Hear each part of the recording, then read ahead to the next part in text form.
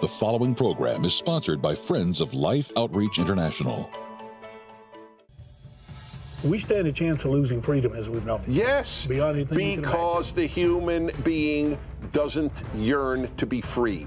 That freedom is a value, not a yearning. Wow. We yearn to be taken care of. Next, Dennis Prager describes people demanding safe spaces to protect them from hearing any idea they disagree with and why they disagree with Christians. Because you're the last remaining barrier, the people who take their values from the Bible.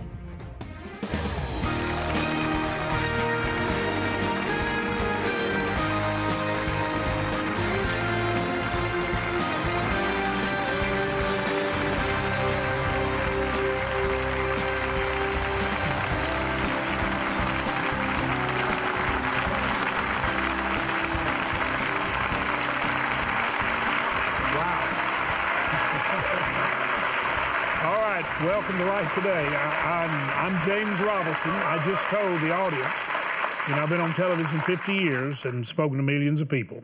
It's the first time I think I've been so excited that I almost am a little bit nervous. I want to say something to you before I introduce the guest, that Betty and I want you to understand something very important to us as a couple.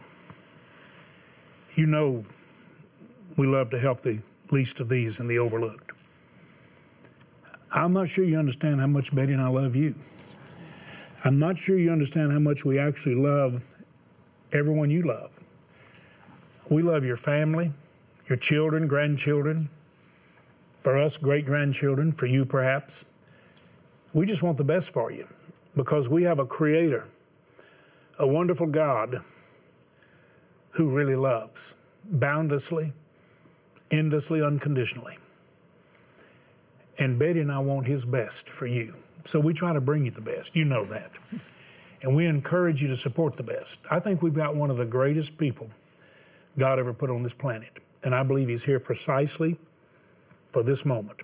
And I believe really and truly in many ways for the future and for the sake of freedom. And to show us that we're to stand firmly, unwaveringly, for that which is important to everyone that our Creator loves, God loves, our Lord loves, and we love. So I want you to join with this audience welcoming to Life Today, Dennis Prager. Would you welcome Dennis Prager?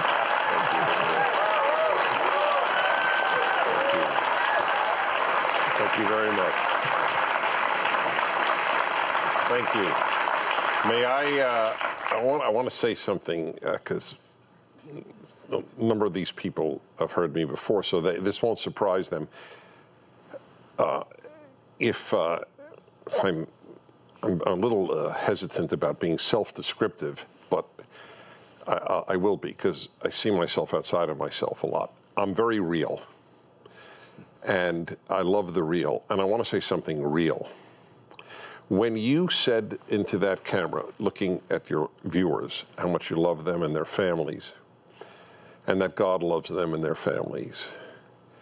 So do you know what I was thinking? I was thinking how, and I have to use the word sick, the description of Christians such as yourself as haters is in this country.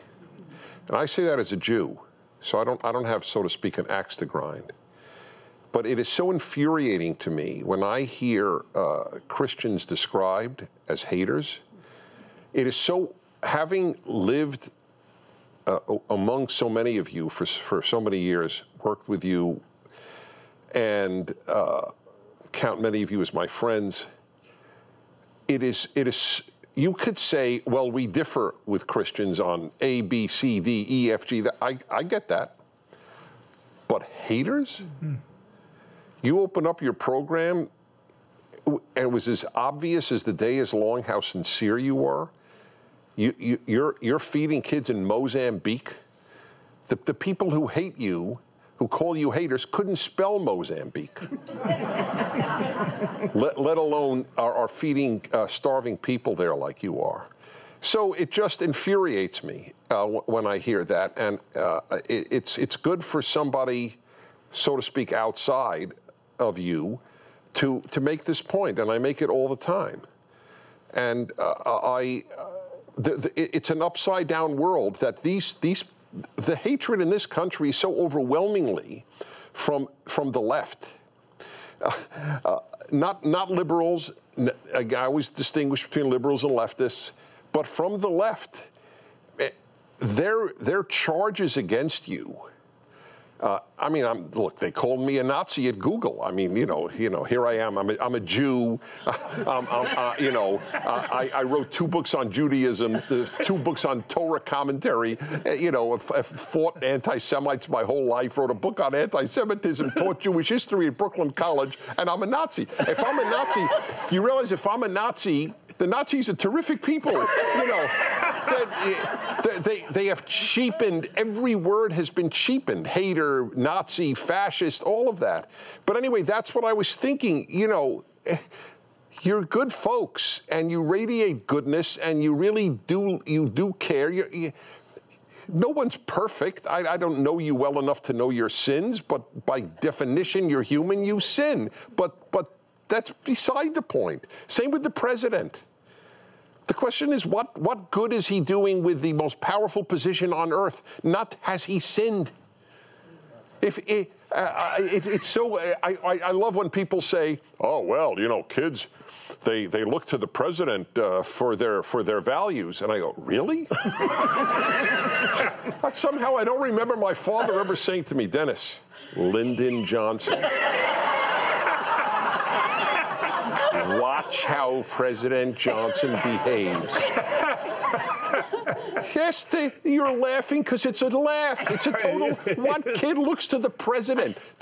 John Kennedy, Lyndon Johnson, Bill Clinton? I mean, we don't elect presidents to be the models for children. Ideally, they would be, but I don't live in an ideal world. I live in a real world. Is the man doing good? He's called a racist. Today in the Washington Post was an article that it is the highest rate of employment of women of color in the history of employment statistics. Would that all racists do such good things for non-whites? Okay, got it out of my system. I hope you can think of something to say. I'm really glad you're here. You made a statement about liberals and leftists. Would you see the leftists, which it's really taken over so much of the country, which is, we're going to talk about this movie and this book, No Safe Places, because it's becoming too true, and boy, do you understand. But would you say that this mindset of the leftists feeds what we would call an anti-biblical worldview, an anti-founder perspective? Would you say that's basically where they seem to be lining up?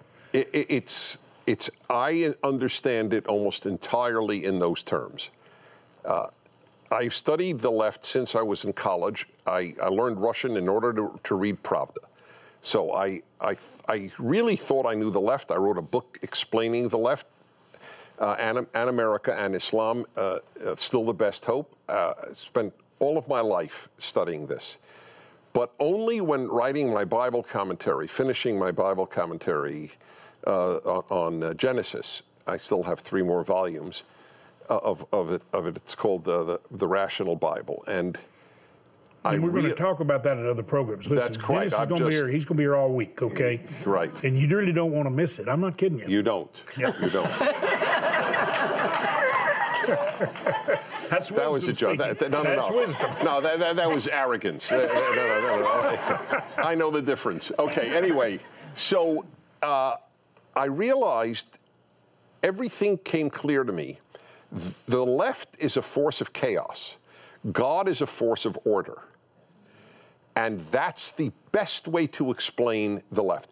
From music to art to universities to the sexes, everything, it's chaos. They introduced it. I know music real well. I conduct orchestras periodically. They introduced it. They got rid of tonality in the early 20th century.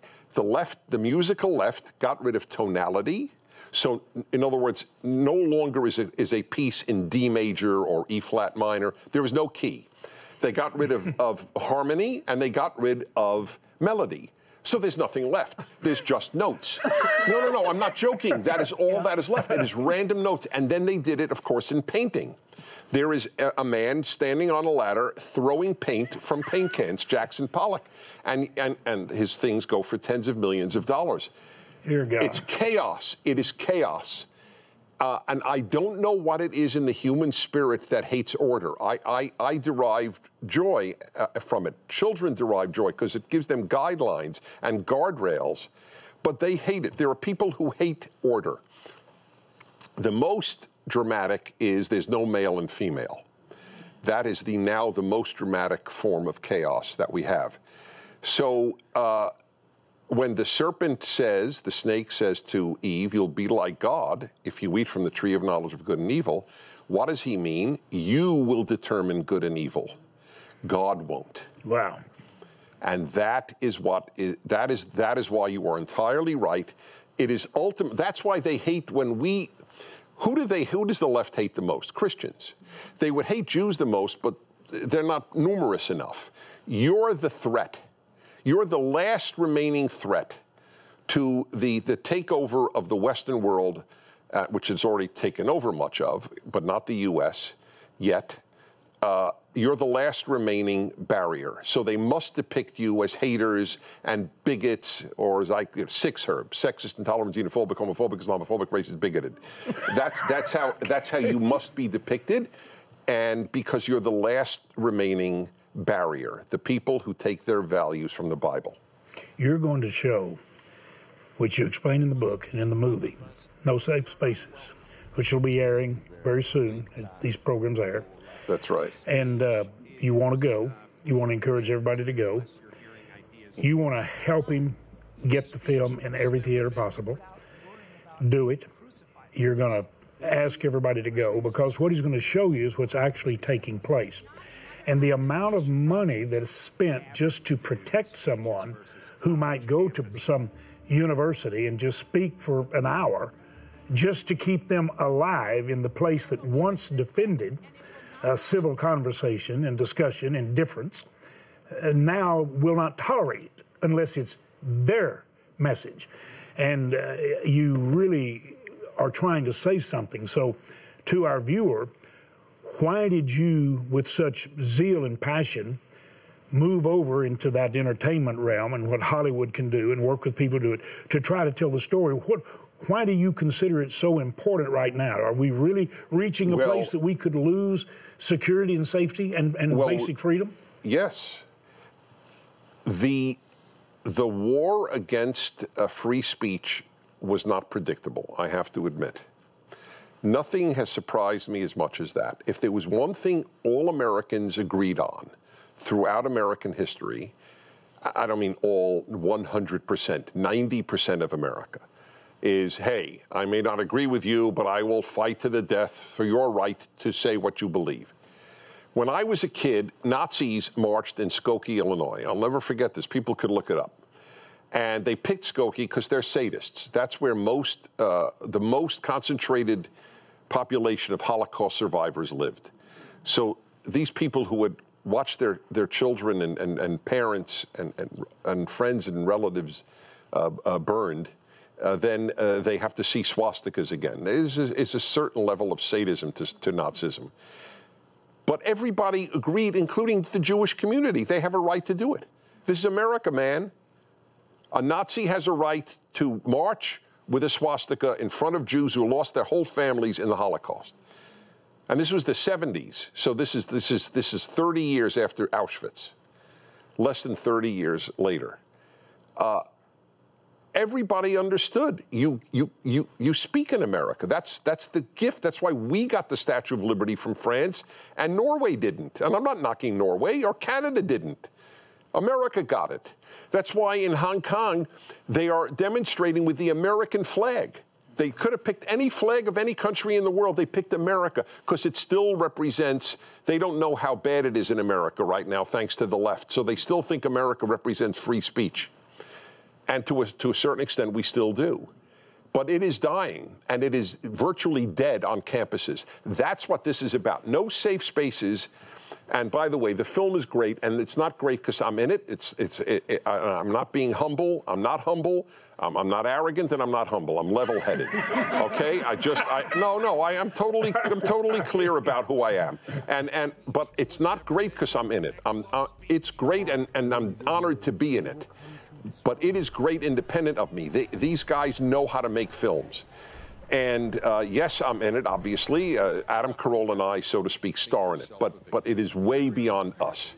And it will be an eye-opener to Americans. You mentioned how much money. You're specifically referring Ben Shapiro, guy who wears a yarmulke, an Orthodox Jewish kid, 35 years old, brilliant kid, guy now, goes to Berkeley, $600,000 to protect him.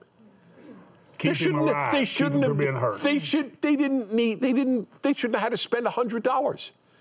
The guy you should hear his speeches. There was nothing incendiary. No. But hey, he's on the right. Mm-hmm. That is how deep and bad it is. Do you know there's a guy in there, Brett Weinstein, a professor at Evergreen College in Washington State. One day they announce at Evergreen, if you're white, you have to leave the campus for a day. This guy's a lifelong liberal, lifelong Democrat. He said, excuse me, this is ridiculous. I'm not going to leave the campus because I'm white. What are you, out of your minds? And this guy was, helped black causes his whole life and everything. The guy no longer teaches there because his life was threatened. You will see a movie within a movie when you watch No Safe Spaces about what happened to Brett Weinstein at this college. Wow. The screaming and the cursing of this man by students because, as he's a racist, lifelong liberal, because he wouldn't leave the campus because he's white. Wow. This is, please hear me, all of you here in the audience.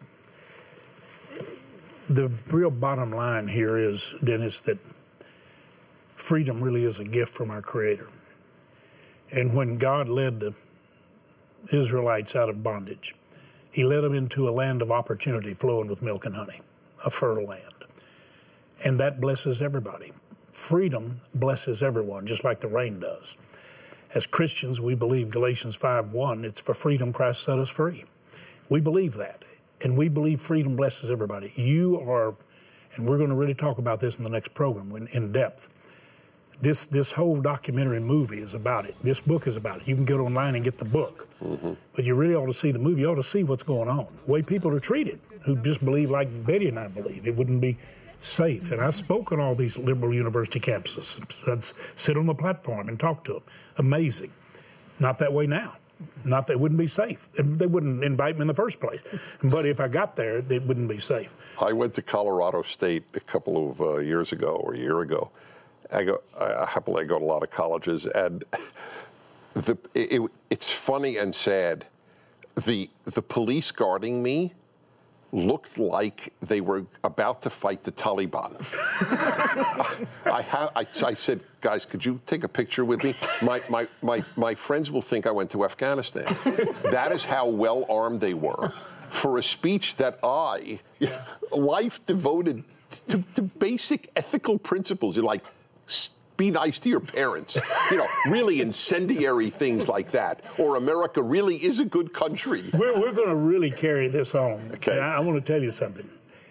This is great. The documentary will open your eyes. What you're actually saying, and we're going to go in depth in the next programs, we stand a chance of losing freedom as we've known it. Yes, beyond anything you can because the human being doesn't yearn to be free. Mm-hmm. That freedom is a value, not a yearning. That's right. Wow. We yearn to be taken care of.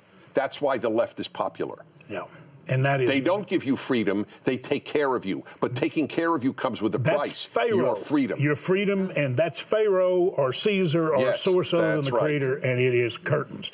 All right. You're going to be hearing Dennis all week, all right? The book, the movie. I've given you Dennis's address. Dennis, we are rescuing girls and boys from sexual trafficking. It's one of the most horrible things in the world. Mm-hmm. Our viewers love to help people. I want you to look in right now at a scene that I believe will touch your heart and move you. Please listen to me. We've had some friends step up who so want to set people free in this area. They are giving a $320,000 matching gift to double what you give. I want you to watch and see if you don't want to be a part of this. Watch closely. I can't think of anything worse to happen to a child.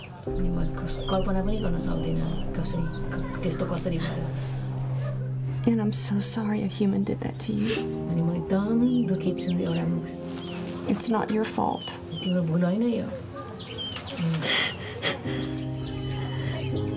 मतलब अर्कैले मलाई लिएर आयो कि उता 1-2 महिना त हामीले बाहिरै उतै बोर्डर भन्दा उतै काम गर्यो सुनौलीतिरै त्यहाँबाट अनि त्यस्तो गर्दा गर्दा गर्दै फेरि सुनौली पार गरेपछि अनि जसले मलाई किनेको उसले 1.5 वर्ष पाल्यो मतलब रुममा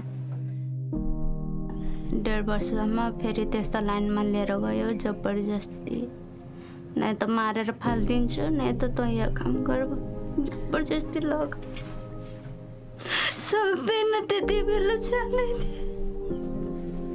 मान्छेहरू गिद्धले जतिहरू नहोस् सरी जाउँ त कहाँ जाउँ के गरौँ भनेर धेरै सोचमा हुन्थेँ म आज हेऱ्यो बाटो छैन भोलि हेऱ्यो छैन त्यही निराशको जिन्दगी गन्दगीमा जिन्दगी जिएर बसेर Mana's taken the time to open up her heart and relive horrible, horrible experiences and wounds so that you understand what's going on. Many of you have no idea, and you cannot even imagine that something this horrible could happen to a child, but it happens every day. We can stop that. So if you're watching this today and in your heart you feel like, oh, that really speaks to me, I'm asking you to go beyond that thought and to take action. We can't get back her childhood, but we can keep others from experiencing this horrible way of living.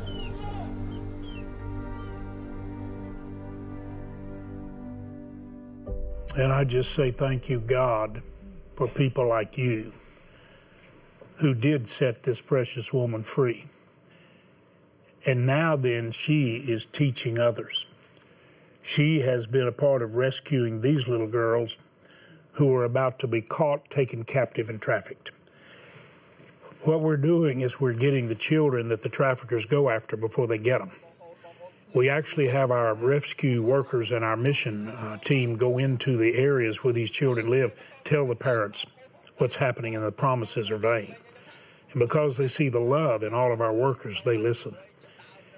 It's miraculous, Betty, that we've actually been able to get them out. You can't watch that and not be deeply moved. You've been the most amazing people on the planet. I think one of the things, Betty, and I want all of you to realize is we love you deeply and we want the best for you. That's the reason why we're having programs like the one you're hearing and we'll hear this week. We don't want your children, those you love, to lose the opportunities that we've been blessed to have so we can bless others. But you are so amazing when you see a need that can be legitimately and effectively met, you say, count me in. So right now in the last week, this is our last week of this emphasis, we need to hear from all of you. It takes an average of $128 to reach one of these in need, to rescue them and begin the restoration process. That will be doubled. You make a $128 gift, it's immediately doubled. And I always challenge people to think far more than you normally would. $1,280, Betty will rescue 10, and we've done that joyfully. But it'll be double now to rescue 20. There are some of you who can give far more than that, and I want to tell you something. Those of you who've been blessed to do that, do it so beautifully. Thank you. But we need every one of you to help right now, because Betty and I have stepped out to try to remind America the importance of freedom and people all over the world, and to focus on things that need to be done. Some people have said, we don't want to talk to you anymore. That makes me very sad. Please, don't let someone suffer that we could help, because maybe you don't understand the burden, compassion, and love that we have for you, because we have it for you too, and your family. Right now, would you please, go get your bank card, go online or dial that number, and make the gift God's put on your heart. Would you do that, please, right now? We have some gifts to send you to say thank you. Thank you for giving the gift of life. Behind the bright lights, there is a darkness where a world of innocence is lost and abuse runs rampant, scarring the souls of children with no one and nowhere to turn for help. With bodies broken and hopes crushed, these young victims are trapped in a never-ending nightmare. Today, you can shine the light of God's love in this dark world to reach, rescue, and restore these young ones to the life God designed for them to live. With a generous $320,000 matching gift, now your gift of $128 to help rescue a child can be doubled to help 2 children. Your $64 gift will be matched to help rescue 1 child from the horrors of human trafficking, and a $32 mission rescue gift will be doubled to $64. And with your donation of any amount, we'll send you the Faith, Hope, Love Tea Towel Set. These beautifully woven hand towels are a wonderful reminder to remain steadfast in faith, hope, and love each day. With your gift of $128 or more, you'll receive the life-giving Proverbs Journal. Bound in genuine leather, this journal is filled with wisdom and daily encouragement from Proverbs, featuring lined pages for your personal notes as you reflect on godly instruction to success in life. Finally, please consider a gift of $1,280, which will now help rescue 20 children, and you may request our beautiful bronze sculpture, Safe in the Shepherd's Arms. This is the last week. Please call, write, or make your gift online. Well, we're going to send you many gifts to bless you. You're going to love this journal, the Proverbs, and great opportunities for you to share. I want to remind you that Dennis Prager's documentary movie will be in the theaters. Get everybody you know to go. Very important. I really think in many ways the future of freedom depends on whether or not you understand the truths that are being shared and the lies that are being exposed. So, no safe spaces. Would you join Betty and me in saying thanks to Dennis Prager for being here with us? Really appreciate you, buddy. You're a blessing. Thank you. Dennis Prager will be with us next program. Don't miss it. Tell everybody to watch, okay? Thanks for your help. Let you give your life to your Father, the one who helped you see, won't leave you recklessly. Come to me, I'll be your refuge, hide under my wings.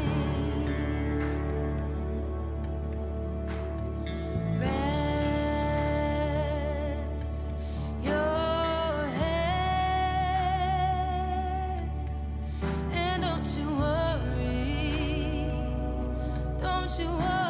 dear.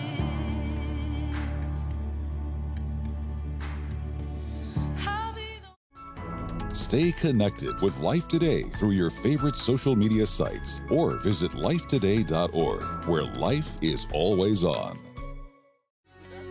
Best-selling author and radio talk show host Dennis Prager explains how free speech is under attack in America tomorrow on Life Today. Life Today is made possible by the supporters of Life Outreach International. Your gift will be used exclusively for the exempt purposes of life. The ministry features specific outreaches as examples of the programs it supports and conducts. Gifts are considered to be without restriction as to use unless explicitly stipulated by the donor. The ministry is a member of the ECFA.